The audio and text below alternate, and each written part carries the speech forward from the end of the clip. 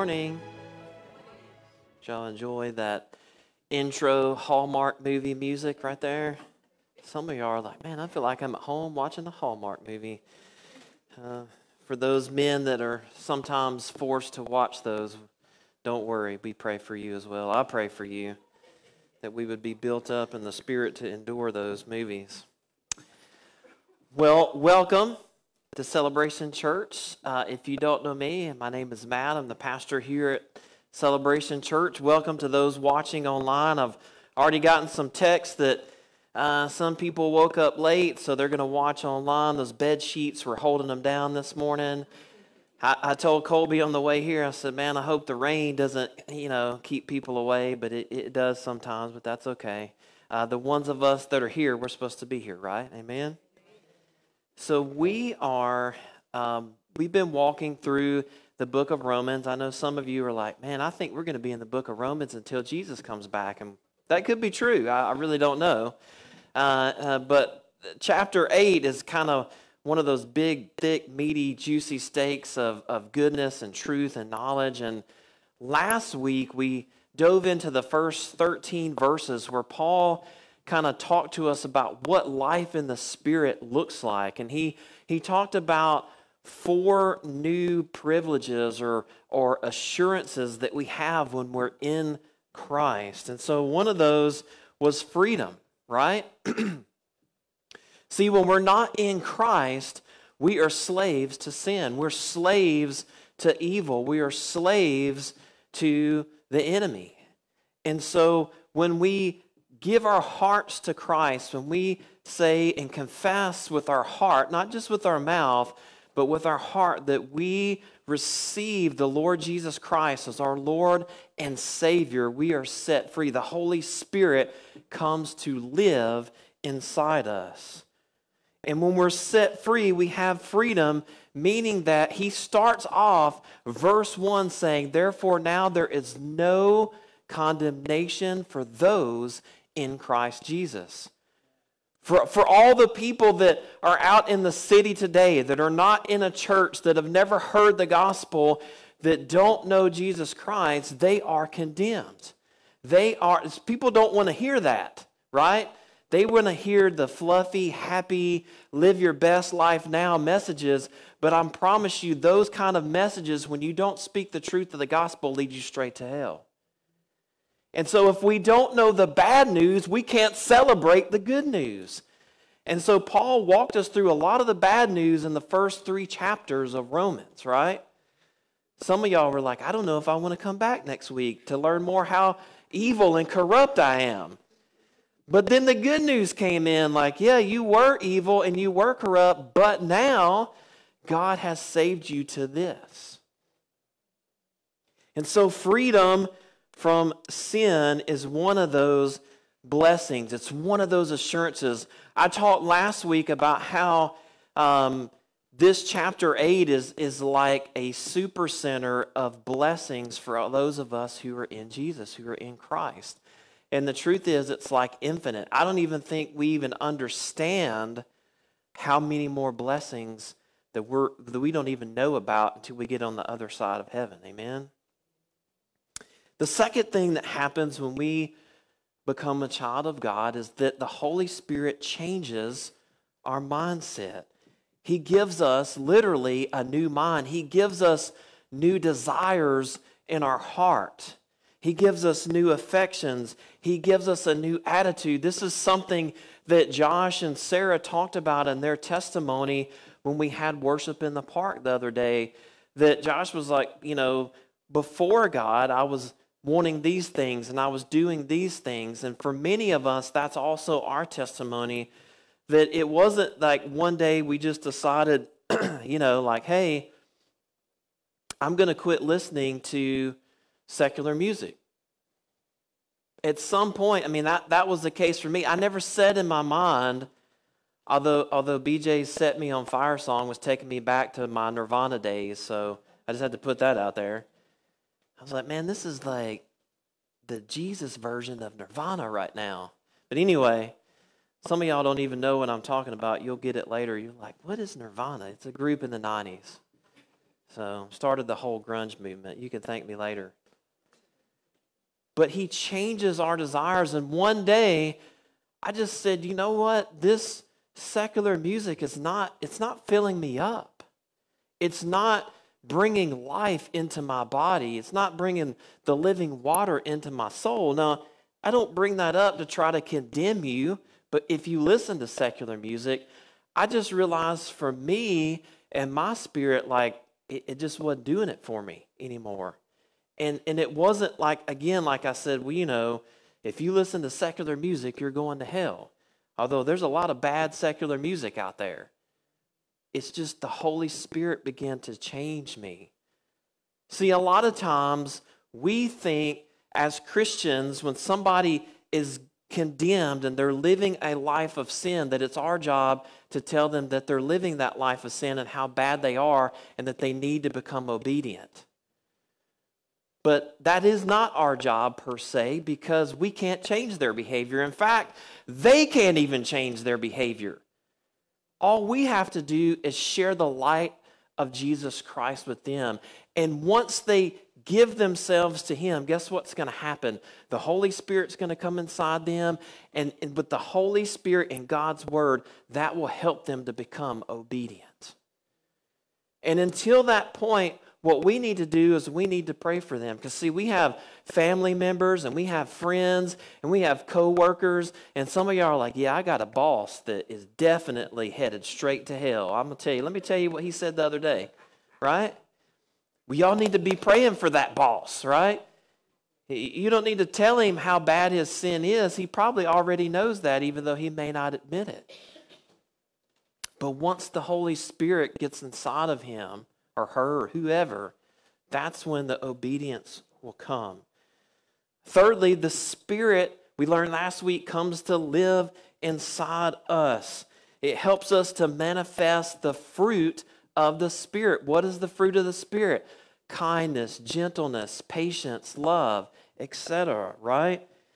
It convicts us. The Holy Spirit convicts us when we do those things that we're not supposed to do according to God's Word. He comforts us. He gives us wisdom. There's a lot of other things that the Holy Spirit does, but those are some of the main ones. And then lastly, last week I said, or technically Paul said, that when we're in Christ, we have a new obligation, meaning that we are no longer obligated to live to the flesh. It doesn't take us long to get on social media or even to walk outside these doors and be surrounded by people who are living in the flesh, who are still slaves to sin. But we have been set free, those of us that are in Christ, to pursue holiness. And so today, in verses 14 to 17, we're going to be talking about the life of adoption. So not only has we have been saved into the life of the Spirit, but we've also been adopted into God's family, called the Spirit of adoption. Sometimes in your Bibles, it may even say that above the verses. So let's look at our verses today. Let's look at 14 through 17, and I'm going to read those, and then we're going to pray, and we'll get into God's Word. It says, "For all who are led by the Spirit of God are sons of God. For you did not receive the spirit of slavery to fall back into fear, but you have received the Spirit of adoption," there's that word there, "as sons, by whom we cry, Abba," or Father. The Spirit Himself bears witness with our spirit that we are children of God. Listen, you've heard me say this many times before.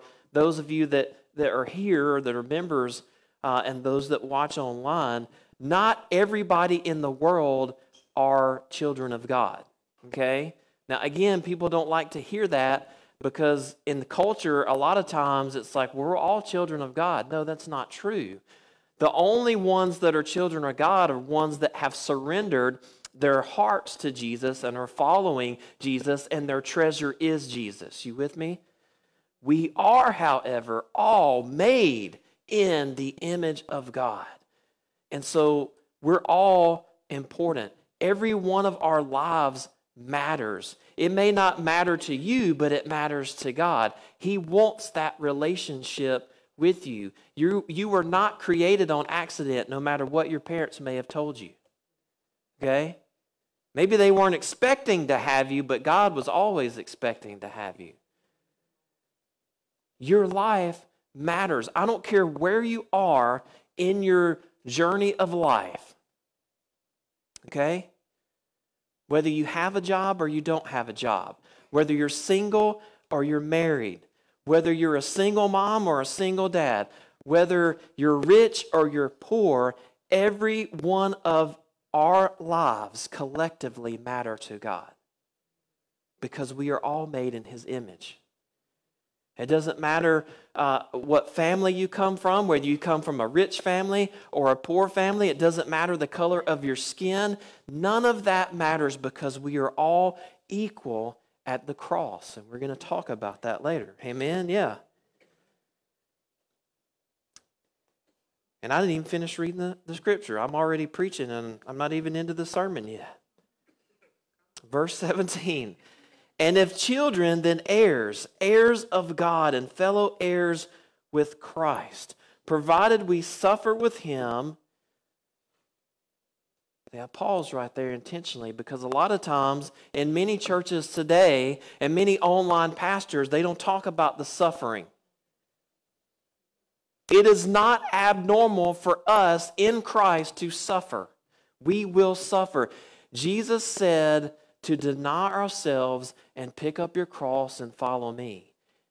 And all throughout the New Testament and even the Old Testament, the Bible is very clear to tell us that there will be trouble in this world. There will be affliction for us in this world. The difference is God does not keep us from those things many times, but He's there walking with us as we go through it. And I don't know about you, but I take a lot of courage and hope when God says in His Word, if God is for us, who can be against us? Amen? Some of y'all need to be reminded of that today. That's not even in my notes, but you're so discouraged right now, you need to remind yourself that if God is for you, who can be against you? Amen? So Christ provided we suffer with Him in order that we may also be glorified with Him. And we'll get into that word. What does it mean to be glorified with Him later in the text? So let's pray. Father, we just thank You for this day, God. We thank You for the rain, even though it's cold, because You know we need it. God, I thank You for those that made or that You gave the courage to get out of those bed sheets this morning, to get out in the cold, to get out in the rain so that we could come and that we could worship together, that we could lift holy hands to You and give You praise and honor and glory that You deserve.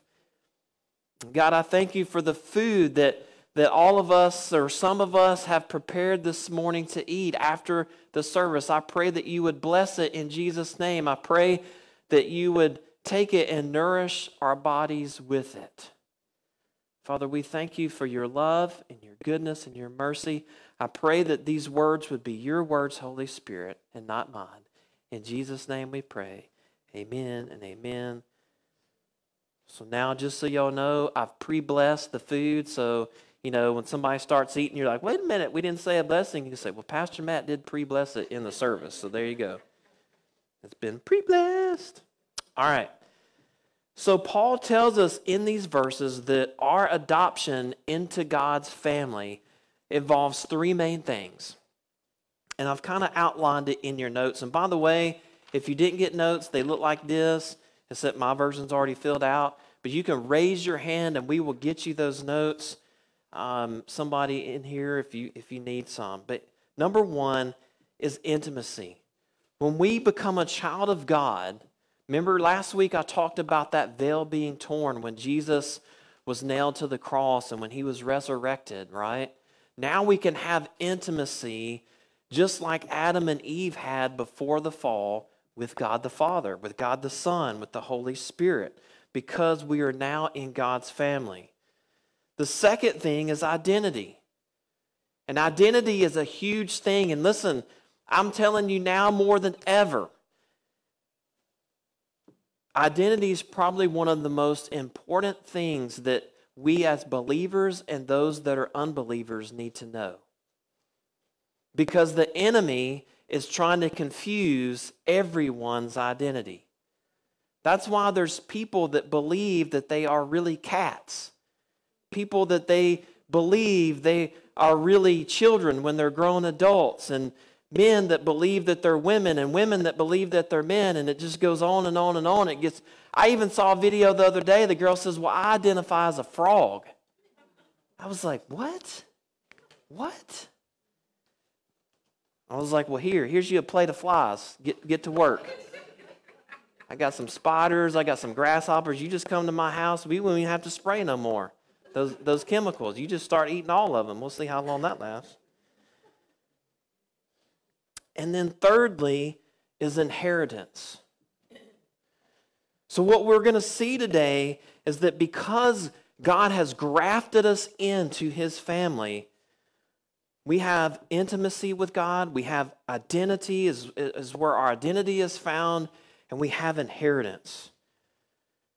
In verse 14, look what it says. It says, for all who are led by the Spirit. You're not a child of God unless you're led by the Spirit, are sons of God. When we look at verse 15, towards the end, he says, you have received the spirit of adoption as sons. And then in 16, he says, we're not only children, but we're heirs. What does it mean to be an heir? Like, there probably could be a whole sermon series on what it means to inherit the kingdom of God as his children, right? See, a lot of people in the world today, they get really excited about inheritance, right? And there's been movies made of, kind of Hallmark movies, some of them, made where, somehow you find out that you're distantly related to some king or queen, and you go you're in Europe, and they call you over and they give you this mansion, this estate, right? Like, they make whole series and movies about just getting this magnificent inheritance. And what we don't realize is that when we are in Christ, when we are a child of God, we don't even realize the kind of inheritance that we have. Now, how do I know that? Because if we did realize the inheritance that we had, our lives would portray that more. We would live differently. See, some of y'all still don't get what I'm saying. We're rich. And some of you are like, but Pastor Matt, there's some zeros missing in my bank account. I realize that. There's some missing in mine too. Okay? But we are rich in Christ. Do you realize that God literally, his word says that he owns the cattle on 1,000 hills? Like, it's not about money. There's so many blessings for us in Christ Jesus. If we just had a little bit of understanding of that, our world, the way that we live, the way that we talk, the way that we pray, it would change everything. It would change everything. But the Greek word for adoption, and I hope I get this right because I'm not Greek, it's called weothesia. And here's what it means. It means to have the place of a son. You have to understand that this word appears 5 times in the New Testament. It appears here in verse 15, also in verse 23. It appears in Galatians chapter 4 and Ephesians chapter 1. And so that's the first point that I want us to see this morning, is that we as believers, we have been adopted. We have the place of a son. We have the place of a daughter because we've been adopted into God's family with all the rights and the privileges of a natural child. Right? When we, as families, when we adopt children, right? What is the first thing that happens? They take on their last name, right? If I adopted a kid that was a Smith, now that kid becomes a Mackey. And everything that the Mackeys have, everything that the Mackeys do, everything about us is now theirs. And it's the same for us. Everything that God has, everything that He is, everything that He does when we have been adopted into His family, it's all ours. It's all ours. And so what happens is that we have been rescued out of a life of slavery to sin, and we've made sons of God. We've been made sons of God. Just like in Exodus, right? When God led the Jews out of Israel, right? Out of slavery from Egypt, we've gone from the outhouse. Some of y'all don't even know what that is. But we've gone from the outhouse to the penthouse. It reminds me of a show when I was a kid that I used to love to watch called The Jeffersons, right? We're moving on up to the sky. I don't know the other words because as a kid I couldn't really understand. I would just mumble it, right? That's how mumble rap started, I think. I'm not sure. But just like the Israelites, we were led in the wilderness by a pillar of cloud. They were led by a pillar of cloud in the wilderness. We are now led in our wilderness by the Holy Spirit. Amen? Because, hey, we ain't got to the promised land either yet, right? So here's one of the most important questions that we can ask as human beings, maybe as believers or even as non-believers, is this: who am I? Who am I? Have you ever asked yourself that question? Right? Because I think a lot of times in our mind, we identify ourselves as what we do for a living, right? But that's not who you are. That's just what you do. Come on. Somebody was like, dang, I never thought about that. Or maybe you identify yourself as a mom or a dad. And again, you might be a mom or a dad. You might be a brother or a sister. But that's not really just all of who you are, right? The question is, who am I? And then past that, the question is, who are we? Who are we as a church family? As the bride of Christ, right? And the first answer that I hope that you come to for most of us, for a lot of us, is I'm a child of God. I'm a child of God. A lot of us in this room, a lot of us watching online, we are children of God. But hear me, listen, not everyone that says Jesus, Jesus is a child of God. That's why Jesus said, there will come a time when you will come to me and you will say, I've done all these things in your name, and I will say, depart from me, I never knew you.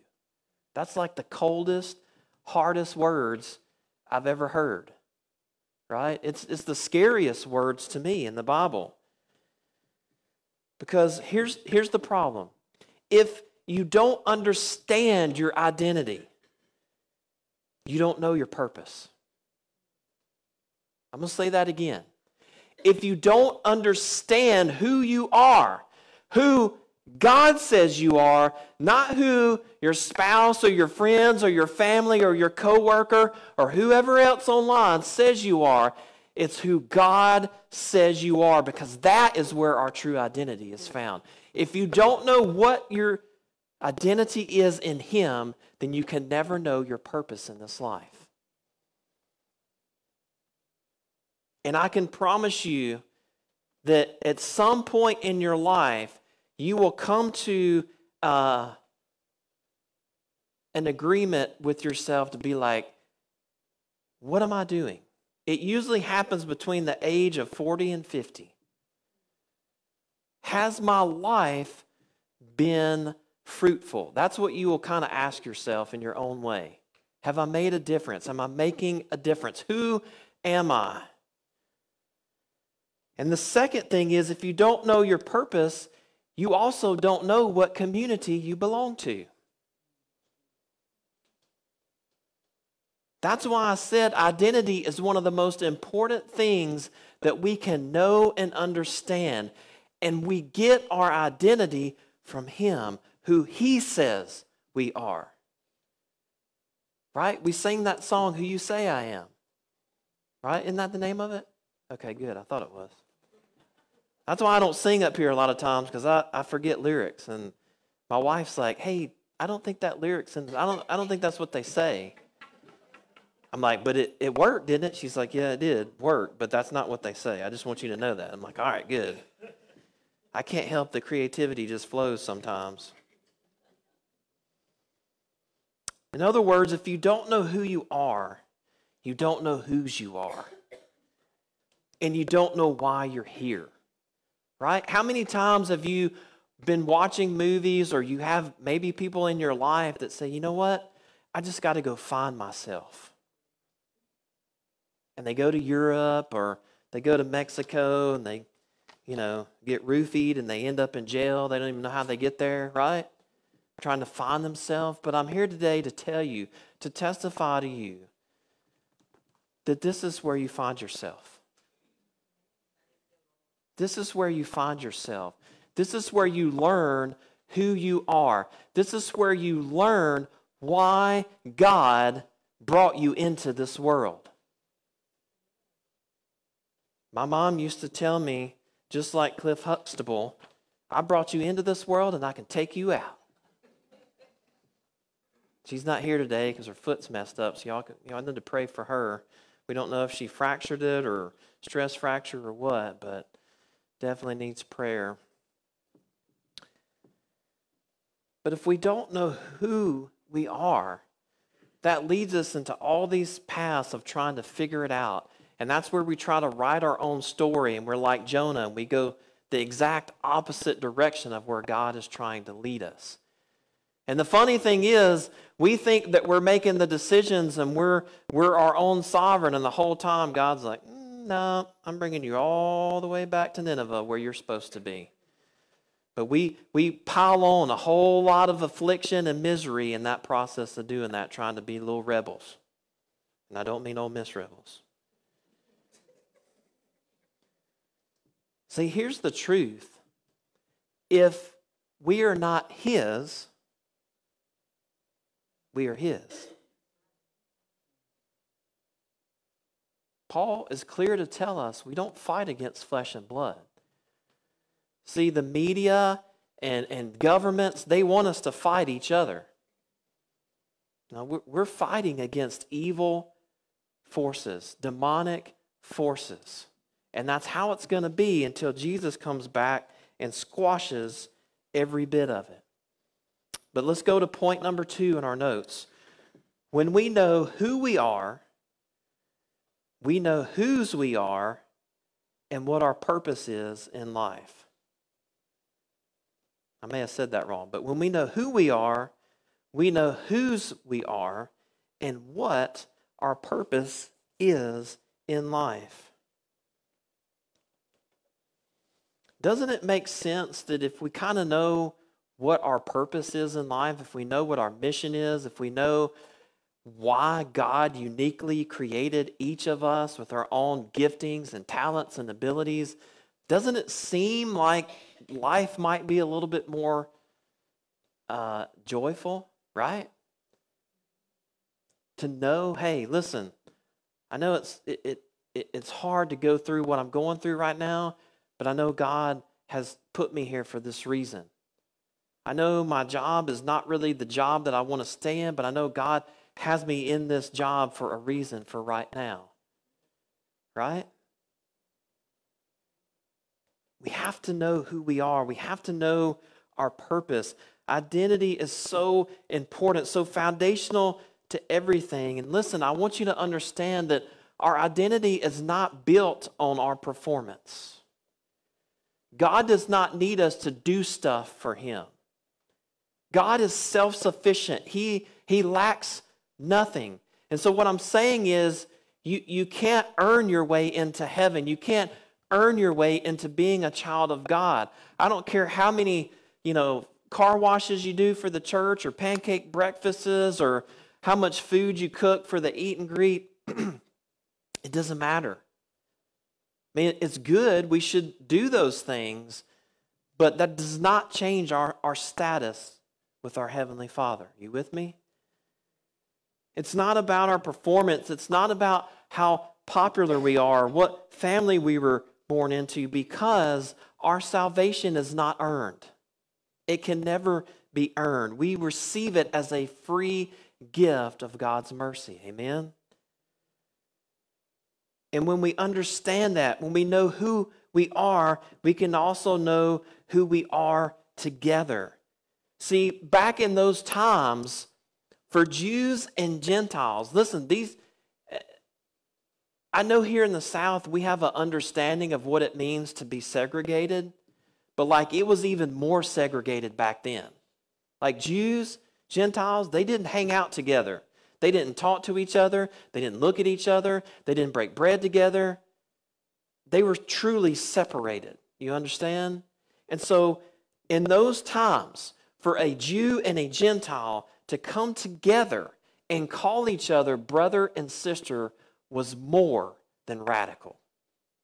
And only God of the universe could make that happen. Because in human terms, it would never happen. Listen, as people growing up and being born and living in the South, for blacks and whites to call each other brother and sisters is radical, even in these days, to a certain extent. Right? We have something special here at Celebration. I believe that we are the firstborn of many churches to come to be like this. Amen? Because the true bride of Christ in Revelation, in the book of Revelation, it says that every tribe, every tongue, and every nation will be part of God's family. And we can already see that happening. It's not just at Celebration, but I believe that God has really started to bring the bride of Christ together, not just at Celebration, but across a lot of churches, even in this city and across this nation. Amen? But we are brothers and sisters who call on Abba, our Heavenly Father. See, a lot of people these days, they see church as a building, right?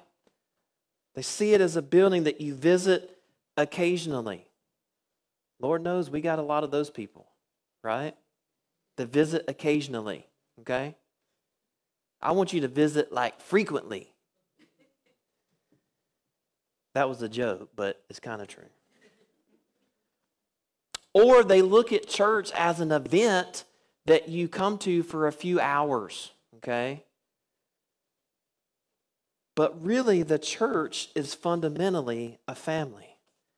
I'm going to say that again. Really, the church is foundationally and fundamentally a family. We are brothers and sisters. We may not be blood brothers and sisters, but we are greater than blood brothers and sisters. Because, amen, we're going to be together for all eternity.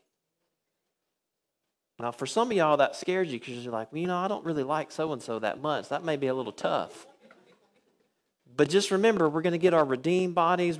Sin's no longer going to be in our flesh, so we're going to be totally different.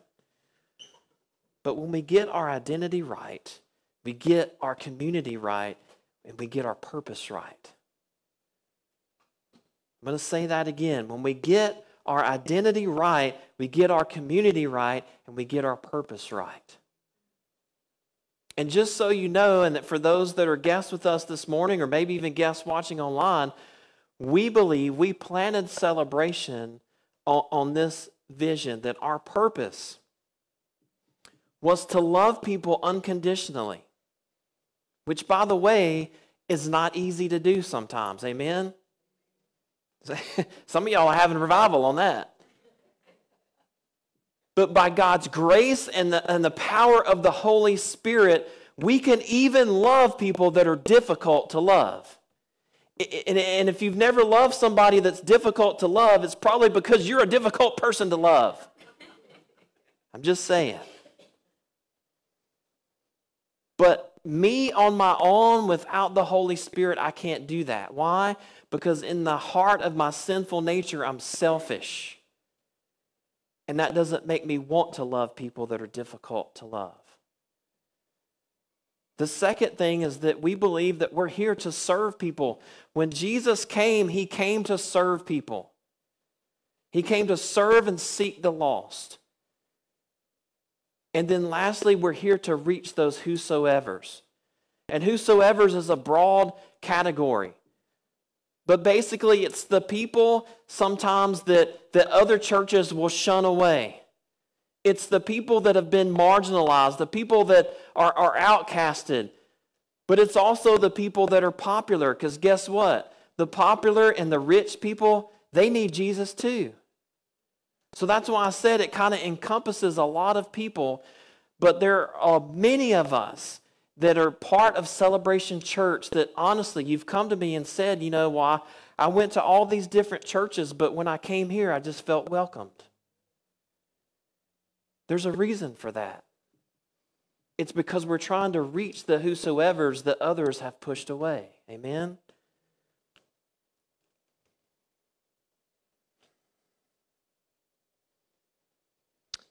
See, once we understand our identity, once we know what our purpose is, once we're in community together, and once we are children of God, we know what our job is. And just like Jesus, what did he say his job was? He said, I'm about my Father's business. That's part of our purpose as believers, as children of God, is that we are here to be part about our Father's business. Amen? So what is our Father's business? I'm glad you asked. Let's look at Matthew chapter 5, verse 16. They're going to bring it up on the screen, and if you have your own Bible, you can turn there. You may want to put that in your notes. I did not put it in your notes. Here's what it says in verse 16. In the same way, this is Jesus speaking here, let your light shine before others, so that, or therefore, they may see your good works. Now I want to pause right there. We're not letting our light shine so I can be like, oh, look at me. Look how the wonderful and good things that Pastor Matt does. No, that's not what it's saying here, because we got the rest of this verse. It says, and give glory to who? Not to ourselves, to your Father who is in heaven. So, in other words, the purpose of doing the good works, the purpose of being the light to others who are in darkness is to give glory to our Father who's in heaven. Amen? See, the thing is, how will they see in the dark? How many times have you been awakened at night and it's pitch black dark and you're trying to make it somewhere like the bathroom, for example, but you can't see and you're bumping into everything and you're stubbing your toe, right? You're mumbling some bad words that you shouldn't be mumbling. You feel like your wife has set things in the way to booby trap you on the way to the bathroom? Come on. That's how it is spiritually for people who are lost. How can they see in the dark if there's no light? Guess who's the flashlight? Us. Us. But how would they know? How would they see if we don't tell them? If we are not the light of Christ. Amen? So what's our purpose? To glorify God. To let our light shine and enjoy Him forever. See, we not only have a new identity, but now that we are sons and daughters, we can enjoy a new intimacy with God. That's what we see in verses 15 and 16. Paul shows us several ways that the Spirit brings us intimacy with the Father. He says the Spirit confirms that a change has taken place. In other words, this is point 3 in your notes, is that we know we belong to God by the Spirit of God. Sometimes people come to me and they say, well, Pastor Matt, I don't really know if I'm saved. I don't really know if I'm a child of God. And one of the things that we talk about is like, hey, the Spirit will confirm that you're a child of God. So maybe you need to pray on it some more. Maybe you need to look through the Scriptures some more. But there's lots of other things too that go along with that, like we will manifest the fruit of the Spirit. But also the Spirit will confirm that we are a child of God. That's why Jesus said in John chapter 10, this is what he said in verses 27 and 28. He said, "My sheep hear my voice, and I know them." That's what I mean sometimes when I say it's not just to know who God is, but for him to know us, right? For him to know us. I know them, and listen, they follow me. So not only does the Spirit confirm that you're a child of God, and if you're a child of God, you should be exhibiting fruit as a child of God. In fact, John says they will know that we are children of God, so to speak, if they see by the love we have for each other, right? But also that we follow Christ, that we obey. How do we follow him? We obey his commandments. We treasure him. We treasure him above all things in this life. And then he goes on to say, I give them eternal life, and they will never perish. And here's another reason, I mentioned this last week, that I don't believe we can lose our salvation. He says, and no one will snatch them out of my hand. He goes on to say that later in those verses that no one can snatch us out of the Father's hand. So I'm like, if Jesus says, look, you can't snatch my sheep out of my hand, you can't snatch my sheep out of the Father's hand, I'm pretty sure that my salvation is eternally secure. I can't lose it. Okay? That's why, among many other verses, that I think that way. Okay? You don't have to agree with me, but that's why I think that way. When Paul says in verse 15, the Spirit of adoption, that essentially means the Spirit who confirms our adoption. In verse 16, he says, the Spirit himself says or testifies that we are children of God. And so not only does the Spirit confirm we are his, but also this is what happens when that happens. Our fear is replaced, listen, with acceptance and security. I'm going to say that again because this is really important. When we become children of God, our fears, what fears are you talking about? Any fear, specifically probably things of not being accepted. So our fear of being unaccepted by people or whosoever, right? Whoever's out there, family members or friends or co-workers. Our security, those are the fears that I'm talking about. Those are replaced with acceptance and security. And that's point number 4 in your notes. Listen, have you ever wondered, you probably haven't, but I have you ever wondered why people join gangs? I'm not talking about Cool in the Gang. I'm talking about like gangs, like Bloods and Crips, like we're going to kill each other. Have you ever thought like, why would somebody do that? That's like crazy. Well, it's not when you think about human nature, because as humans, we all want acceptance. I believe, this is just Pastor Matt's opinion here, that people join gangs because they're looking for acceptance. They're looking for security. They're looking for, hear me, a family. I'm telling you, if you were to interview, as they say, some old G's, some of y'all may like Googling that Urban Dictionary, like, what is he saying today? I guarantee you they would tell you, I got into the gang because I wanted to be accepted. I wanted to be safe, right? I wanted it because they seemed like they were this big family that had each other's back. Do you see why it's important now to be part of God's family? Because I believe just like he put in our DNA that we are worshipers, I believe he put a longing, a wanting for us to be part of a family. Because a lot of us have a lot of different family backgrounds. Some of us didn't have a father. Some of us didn't have a mother. Some of us didn't even have parents at all. And I can guarantee you, from a very young child into an adult, you are always wanting a family. You are always wanting to be accepted. You are always wanting to be loved. And you are always wanting to be secure. And all of that can truly, to the nth degree, be found in our Lord Jesus Christ. Amen? That's why, too, I believe kids succumb to peer pressure, right? They do it because they want to be accepted, right? Like all the teachers in the room, like, yep. They want to be part of the cool kids. They don't want to be isolated.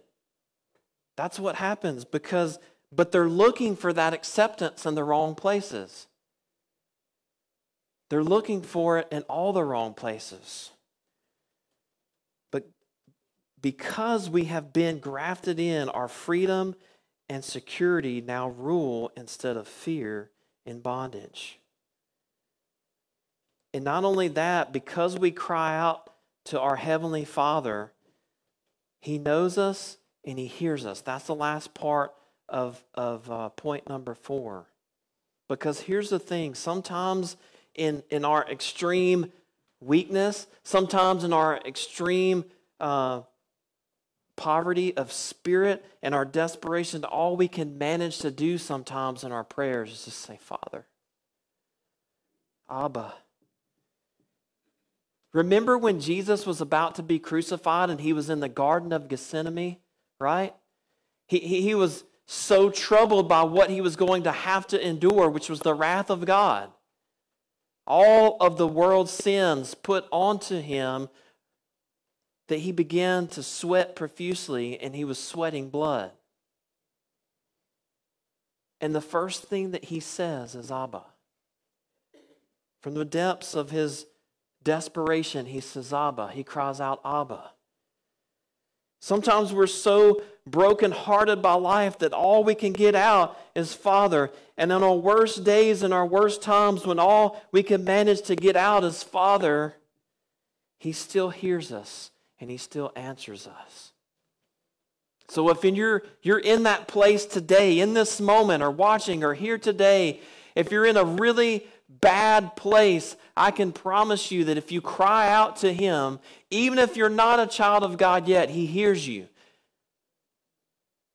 And if you're not a child of God yet, I would encourage you to ask to be one, to ask Jesus to come into your heart, to trust on Him, to believe that He is the Son of God, that He's coming back, that He was crucified on a cross over 2,000 years ago for our sins, for your sins, for my sins, and that 3 days later He rose again so that we could rise again one day with Him in the new heavens and the new earth. Amen?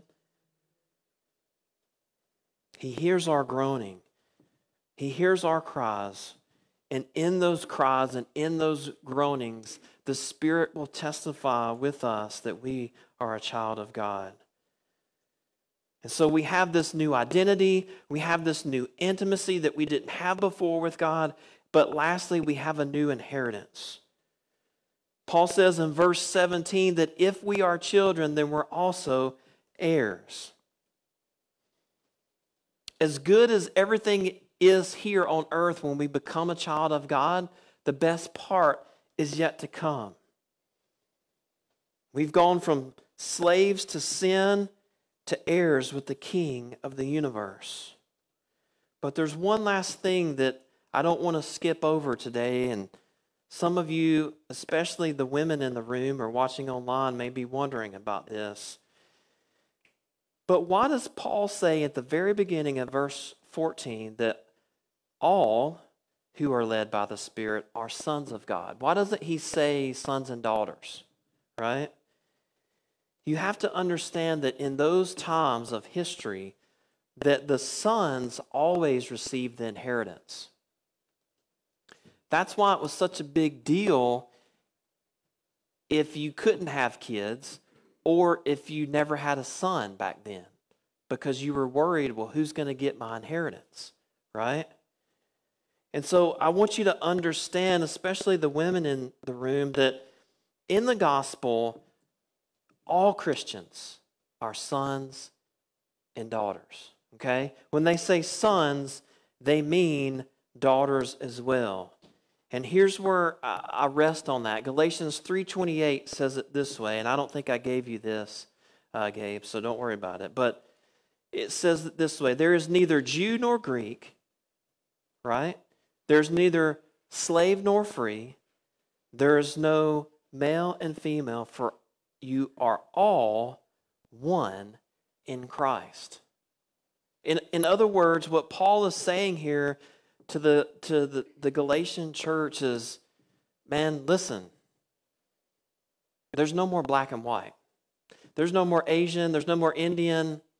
There's no more rich. There's no more poor. There's even no more male or female. In Christ, we are all children. We are all equal at the cross. Amen? So anytime you hear them say sons, I want you to understand that it also means daughters, okay? I didn't want to skip over that. But lastly, I also want to mention that our adoption as children of God has an already and a not yet part to it. The already is what we're experiencing now, okay? But here's the not yet part. And Gabe, I think I did give you this. If we could go to chapter 8 of Romans, verses 22 and 23. He kind of picks up on this point a little later. So here's what it says: for we know that the whole creation has been groaning together in the pains of childbirth until now. And not only the creation, but we ourselves, who have the first fruits of the Spirit. See, right now, all of us that are in Christ are experiencing those first fruits of the Spirit. But our spirit still groans inwardly as we wait eagerly for adoption as sons and daughters, for the redemption of our bodies. See, the not yet part is the part where Jesus comes back, okay?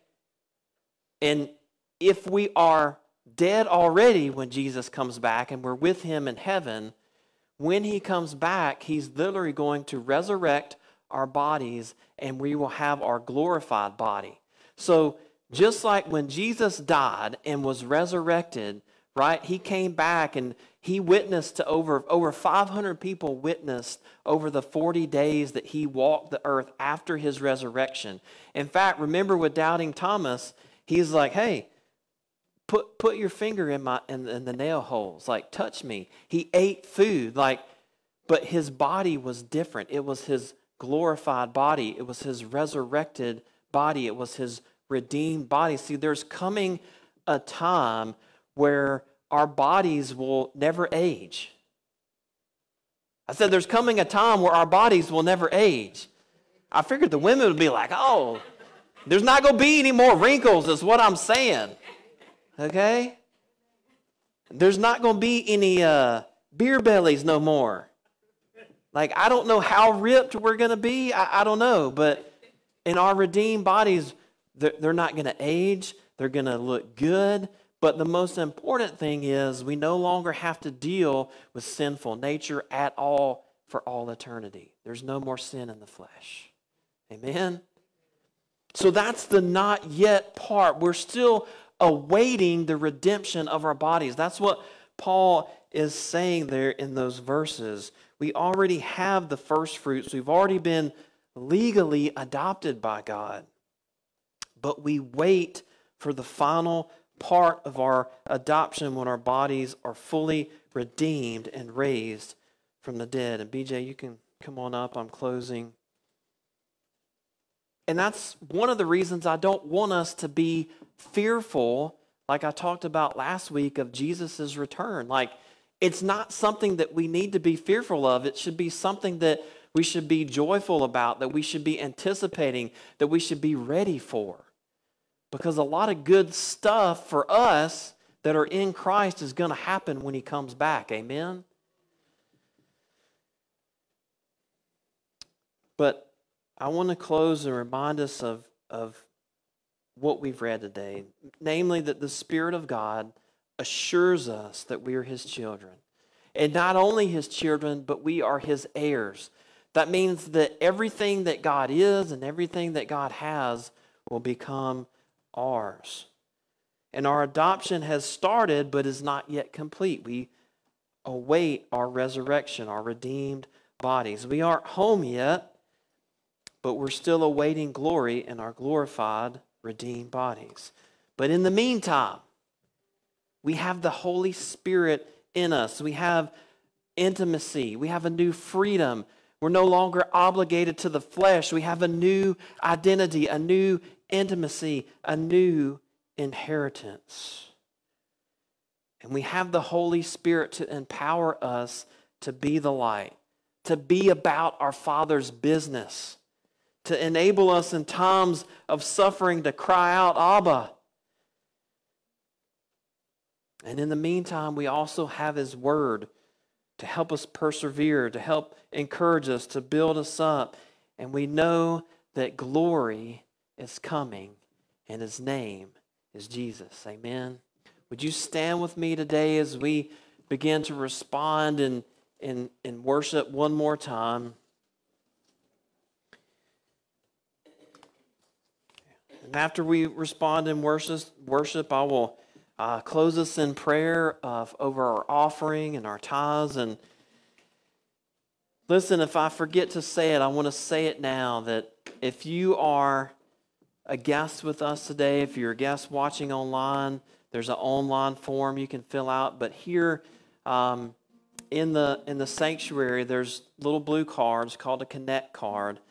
They're behind every chair. And we have 2 black boxes on the back wall, my right, your left, where you can fill that out. You can drop it in to that box. If you have a prayer request, we would love to partner with you in prayer.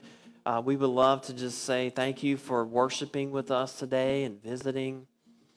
We also have a gift for you out here if you're a guest with us today, a first-time guest, that we would like to give you as well. And listen,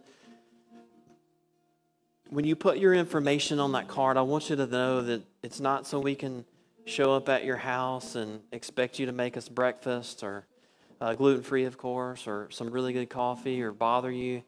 It's really so we can partner with you in prayer, so we can say thank you for coming, thank you for visiting, thank you for just being here with us to celebrate God's goodness and who he is. So listen, I'm going to turn it over to Pastor BJ, and he's going to lead us in this song, and then we'll pray for our offering.